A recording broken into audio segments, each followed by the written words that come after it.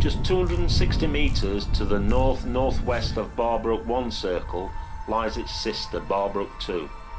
Although it is embanked like other Derbyshire stone circles, what sets this one apart is that the stones are now set into dry stone walling contained within a rubble bank, with an entrance to the northeast. The 9 stones, it is thought there were originally 10, within this wall are typical of the area, all less than a metre in height, with the larger stone to the west, very similar to Barbrook I, and the circle has a diameter of around 14 metres.